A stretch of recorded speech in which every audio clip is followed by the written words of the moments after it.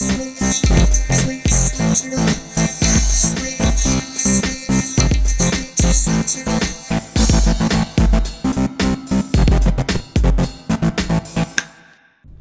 everyone, it's Juan here from SwitchWatch, and I'm here with another video today. Slightly different. I'm really excited to do this one because it's a tutorial on how to get a higher score on Thumper. I've had a lot of questions from friends, from family, from people on social media that have said, Juan, I got an S rank at the end of the level, but my score is nowhere near good enough. How do I get a higher score? So let's get into the video, but before I do, if you like this video, smash that thumbs up button.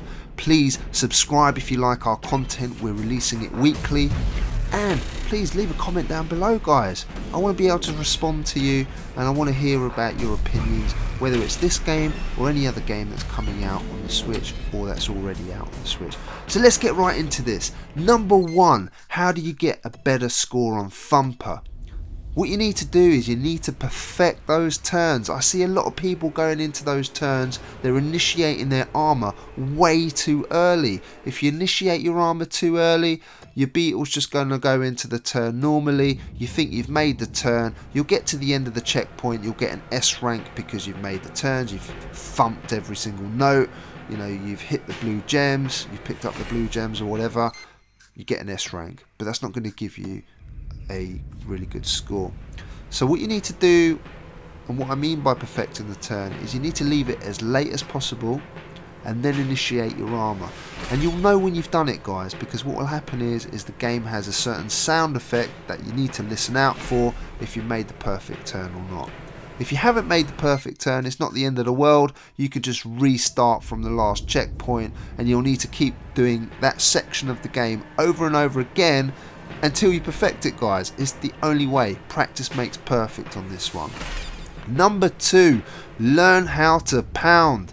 If you don't learn how to pound, guys, you're not going to get the extra blue gems, and the blue gems give you a lot of bonus points. So when you see the next note on Thumper, just press up on the directional pad while pressing A at the same time. What will happen is you'll initiate flight mode, your beetle will start to fly. As you see the next note come along, you need to press down on the directional pad, and that will be a pound. And what will happen is you'll see that the game will graphically change. You'll know if you've perfected this or not. And when you do that, you'll get an extra gem that you can then pick up, which will help your bonus.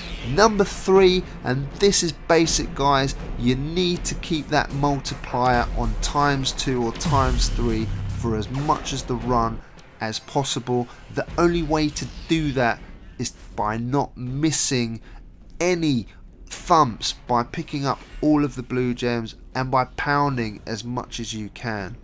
Number four, again, don't take any damage. If you take damage, your run is over. Start again, you know, start again from the last checkpoint and just restart the whole section, because you're not going to get the best score possible. Alright, and number five, and probably the most important, is you need to put all of these skills together in the section to get the perfect rank and increase that score. If you don't do all of these parts together, if you miss any little bit, if you don't get perfect turn, if you don't pound when you can, if you don't get the multipliers, for example, you're not going to get the perfect score. You're not going to get a high score on the leaderboard. And those people that are in the top 10, the top 20, you're never going to get there, guys. And if that's your aim, you need to practice all of these bits. Now, the great thing about the game is that it breaks up into loads of different checkpoints so that you can restart from a checkpoint if you mess it up. However, if you want to go 2 or 3 checkpoints backwards, you can't.